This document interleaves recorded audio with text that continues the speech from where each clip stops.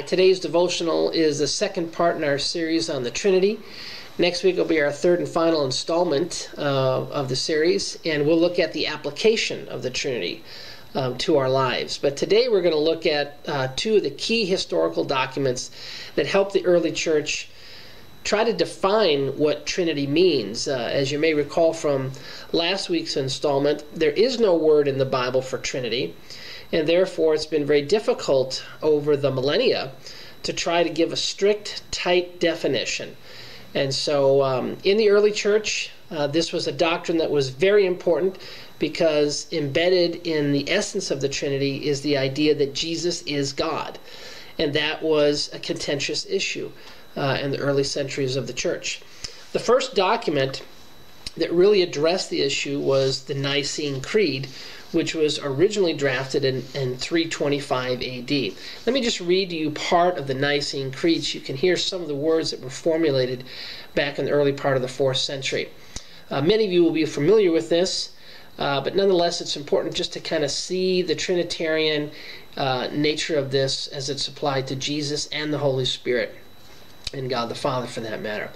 It reads, "I believe in one God, the Father Almighty, maker of heaven and earth, and of all things visible and invisible, and in one Lord Jesus Christ, the only begotten Son of God, begotten of the Father, before all worlds, God of God, light of light, very God of very God, begotten, not made, being of one substance with the Father, by whom all things were made." Later on in the Creed, you get this about the Holy Spirit. "And I believe in the Holy Spirit, the Lord and giver of life, who proceedeth from the Father and the Son, who with the Father and the Son together is worshipped and glorified, who spoke by the prophets." So we get a very early formulation of the Nicene Creed that correlates God the Father, Jesus the Son, and the Holy Spirit together, all being one.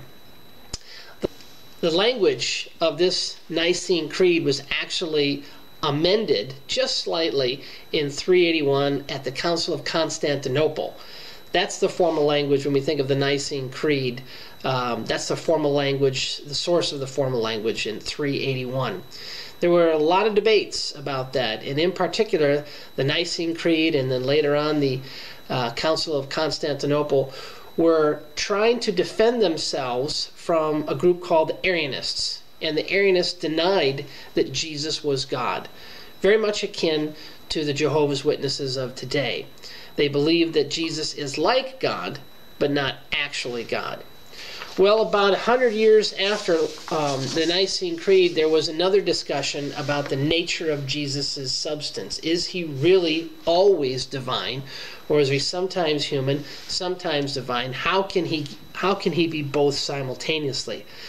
That issue was taken up at Chalcedon. So the Chalcedonian statement, or the Chalcedonian Creed, addressed the nature of Jesus, demonstrating that Jesus is both divine and human all the time. So let me read a little bit of the language from the Chalcedonian Creed. "Following then the Holy Fathers, we all unanimously teach that our Lord Jesus Christ is to us one and the same Son, the self-same perfect in Godhead, the self-same perfect in manhood, truly God and truly man, the self-same of a rational soul and body, co-essential with the Father according to the Godhead, the same self-same, co-essential with us according to the manhood, like us in all things, sin apart, before the ages begotten of the Father as the Godhead, but in the last days the self-same, for us and for our salvation, born of the Virgin, as to the manhood, one and the same Christ, Son, Lord, only begotten." And the Creed goes on from there, but basically reconfirms what we've just read here, that Jesus is fully God, fully divine, simultaneously. So the central idea is that Jesus is the same as God. He is God. God the Father, God the Son, God the Holy Spirit are one and the same. And so it's an essential marker for a true, authentic Christian. And it's been captured in these two documents and others over the years.